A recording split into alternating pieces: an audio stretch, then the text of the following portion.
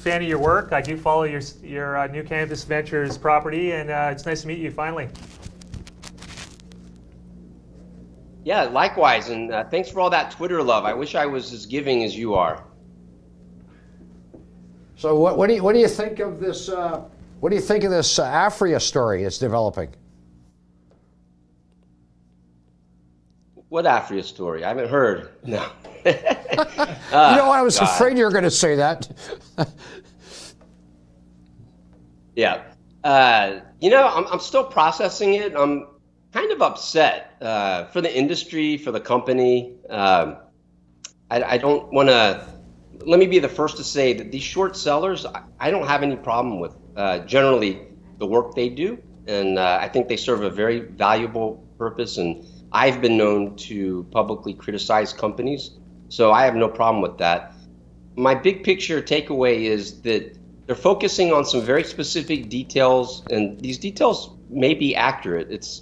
I'm trying to figure out how they relate exactly to Aphria, and it's not clear. So, you know, to me, it was always obvious exactly what was going on, that you had insiders at Scythian, which is now SOL, that put together this deal. They ran it through Scythian for whatever reason, and then Scythian sold it to Aphria. So the question becomes, if there is some sort of fraudulent activity, which I'm not sure there is, but you know, there's some funny details, obviously, people who don't exist, addresses that aren't there. So, but what does this mean for Aphria? And I'd like to just be certain that there's no fraud at the Aphria level. I obviously don't know that, but I don't believe that to be the case. I think the alternative, though, is it looks like maybe their due diligence process wasn't so great. And my own take on Aphria, you know, they were one of the early front runners, and the company was always mentioned in the same breath as Aurora and Canopy. In fact, it was probably mentioned Canopy, Aphria, and then Aurora. And at this point, they got behind these other companies on multiple fronts. They got behind in the domestic assets, and so they bought Broken Coast very early this year because their mantra was always, we're going to do everything out of Leamington, out of the greenhouse. And I don't think that proved to be the right strategy, at least in the short term, because of all the provincial contracts and branding and a lot of different reasons. But on the international front, I think they got way behind. So I think if you step back and you say, you know, what's really going on here? This is the second time they've done this deal like this, where they go out and they buy a package of assets that they didn't specifically put together. Although they were very involved in the due diligence process to some degree, right? They were Cole, one of their directors, went down to Latin America.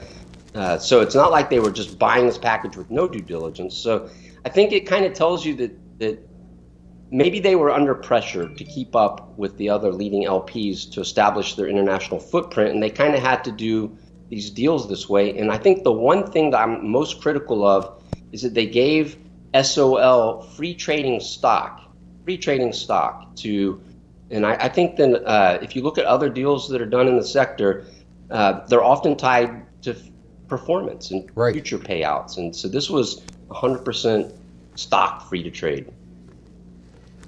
So the fact that they just got listed on the New York Stock Exchange or relatively recently, I mean, I think it's pretty well known that the scrutiny by the New York Stock Exchange is much more than it is in Canada. At least that's the feeling that you got to pass go through a lot more hoops, et cetera, et cetera. I mean, they're New York listed, so now there's got to be a response from the New York Stock Exchange. No, I mean, or is there? I'm just wondering. I'm just talking. I don't know why there has to be a response. Okay. I'll play the devil's advocate. Why does there have to be a response from the New York Stock Exchange? I don't. I mean, especially if there's look, if the stock drops from $20 to it's $5 now, this has all happened in a month and a half. Yeah, maybe not. I just the scrutiny going forward for this industry is going to be a lot more, you know, the magnifying glass is going to be a lot bigger.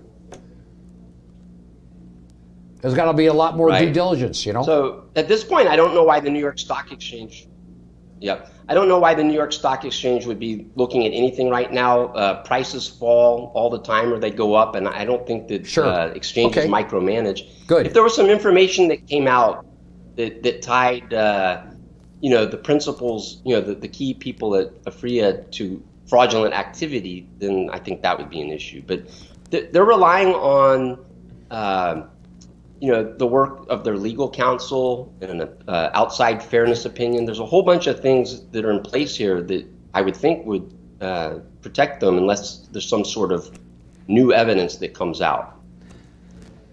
Now, Alan, I know you've been a big proponent of the U.S. sector, the valuation disparity between the U.S. sector versus the Canadian sector. Of course, the Canadian side is a lot more expensive, and you have been writing and talking about that since earlier this year, in the spring, I believe.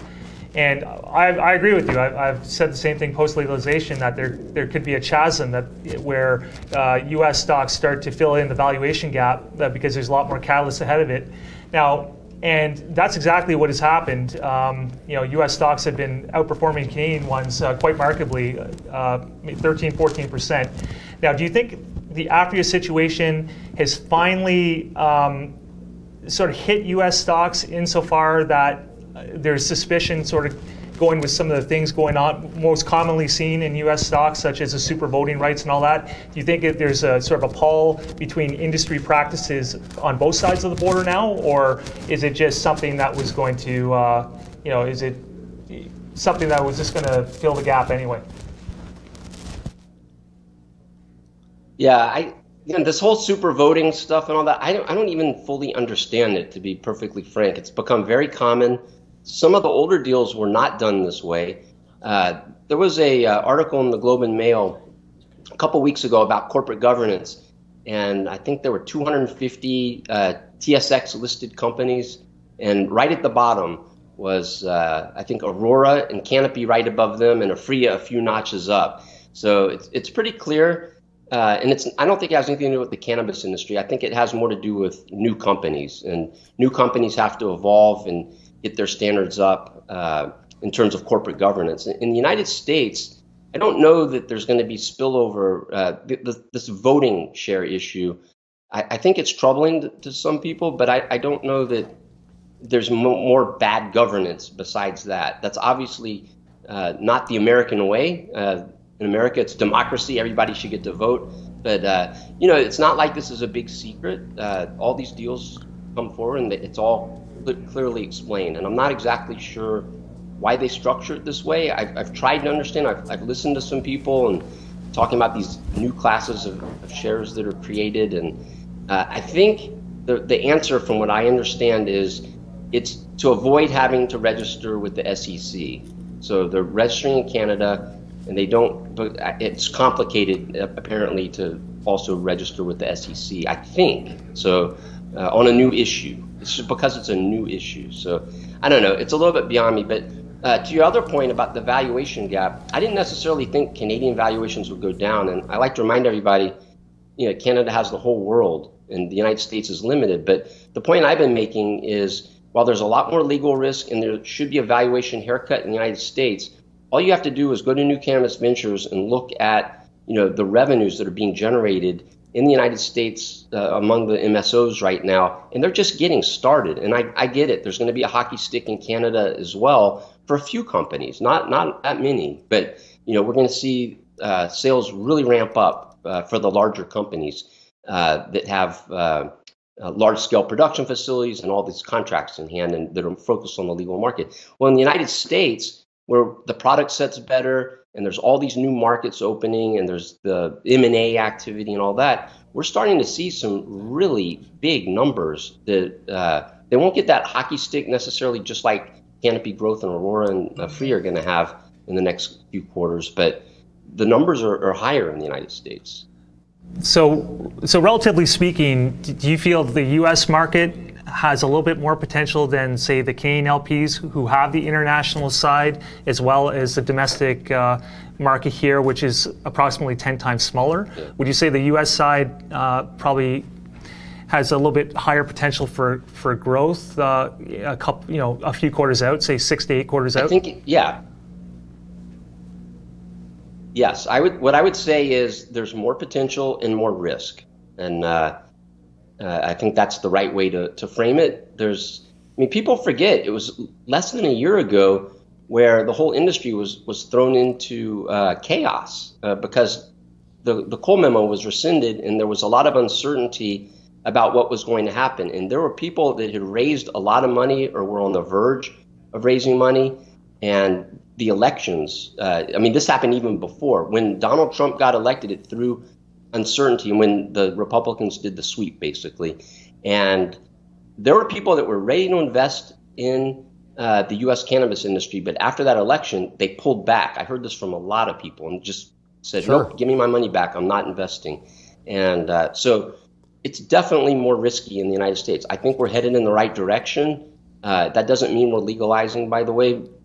So everybody needs to understand. So I tell my subscribers at 420 Investor, while I think the opportunity is greater in the United States, you should be prudent. I said this even yesterday. Pick the best Canadian LPs. Maybe have more exposure to the American market, but it might be imprudent to have all your eggs in the American basket.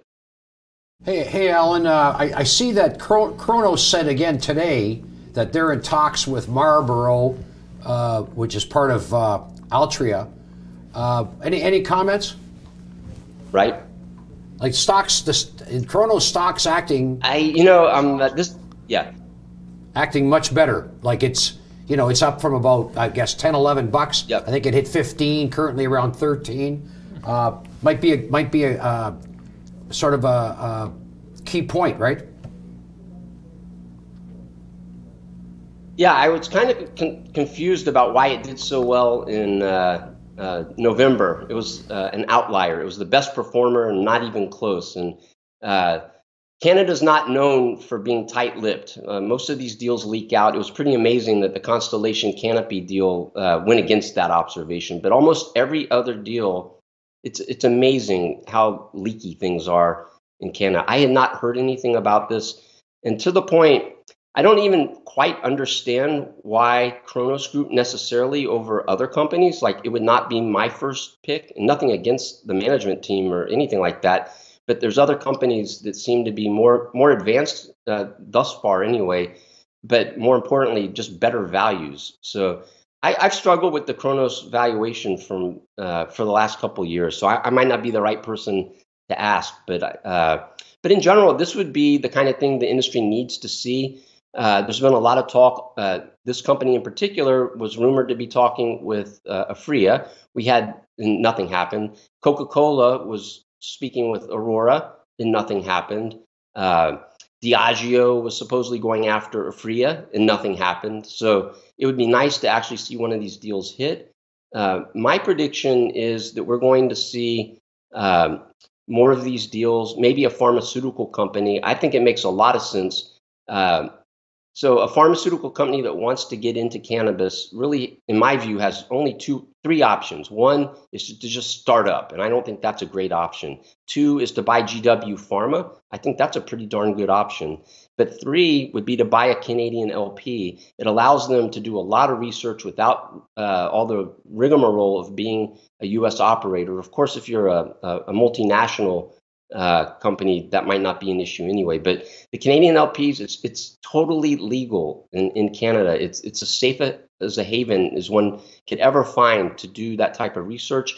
And we're already seeing companies in Canada like CanTrust, like Canopy Growth, I'm trying to think, there's some others too, that are doing these clinical trials right now already. And so that's, to me, going to be exciting. I think we'll see that next year, finally, where we see a pharmaceutical company enter the space.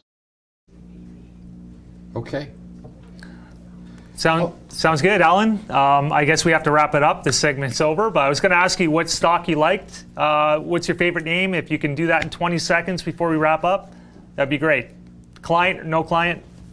Oh boy, I really don't like to do that. I will say that if you read what I wrote in my newsletter on Sunday, I mentioned a whole bunch of companies and their operating cash flows that really are radically different. And I'm kind of interested in some of those companies that are not burning cash as fast. And I'm not saying that you should avoid the ones that are, but I'm thinking that maybe some of these other companies that are better capital allocators, that may be something that people pick up on next year. And so go to my newsletter at newcannabisventures.com on Sunday, and you'll see at the top of the list and at the bottom of the list, and you'll figure out what I'm talking about.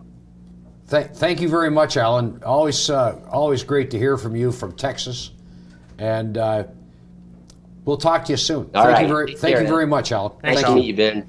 Thank you all.